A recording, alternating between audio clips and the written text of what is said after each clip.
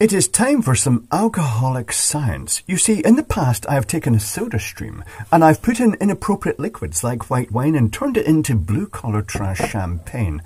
But I was taken by surprise at the sheer amount of carbon dioxide it seemed to dissolve into it. And so I thought it would be good to do an experiment. So I filled this bottle with water. It's not currently filled with water. It's currently filled with wine, Chenin Blanc wine. But I filled it with water up to 500 millilitres, which was 583 grams, given the weight of the plastic bottle and the 500 grams of water. And after carbonation up to the point this pressure release gave 3 fart noises, it had added 3 grams of carbon dioxide into the water, which is 6 grams per litre.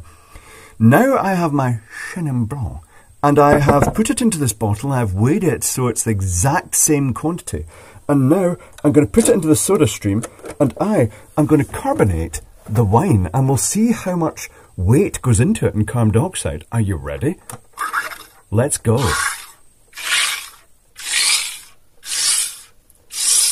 See, by this time the water would have finished carbonating. The wine has not finished carbonating. And it's still not finished carbonating. This is a lot of carbon dioxide that's going into this wine. I should mention that SodaStream doesn't normally recommend the carbonation of anything other than water in case it clogs up the safety valve and explodes. I feel I should mention that. And it's still, that's the first vent. Second vent. Third vent. Okay, so I'm going to release the pressure now, which is going to possibly take a while. It depends if it foams up or not. And this would be a really good time to go down into the comments and make a guess at how much carbon dioxide this is absorbed in grams. It's a lot. I know that. It really does have a potent effect on me when I drink it.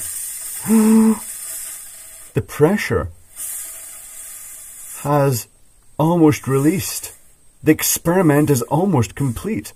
And then I get to drink it, which is a bad thing because it will give me terrible sleep after this. It's ready. Here we go. So it was 583 grams before we started. The weight is now, have you made your guess? 589 grams. 589, which means it's taken twice as much carbon dioxide as water, which is about 12 grams per litre of carbon dioxide. And that means it's extremely, oh, you can hear it, super fizzy. So fizzy that it just comes straight out as soon as it goes into the glass. And you can't drink it straight from the bottle, or it just explodes in your mouth. It's super fizzy. It's better than champagne, quite frankly, but don't tell the French that.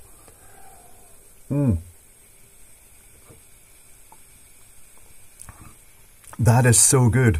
But so much carbon dioxide, that can't be good for you. But who cares? It has a potent effect.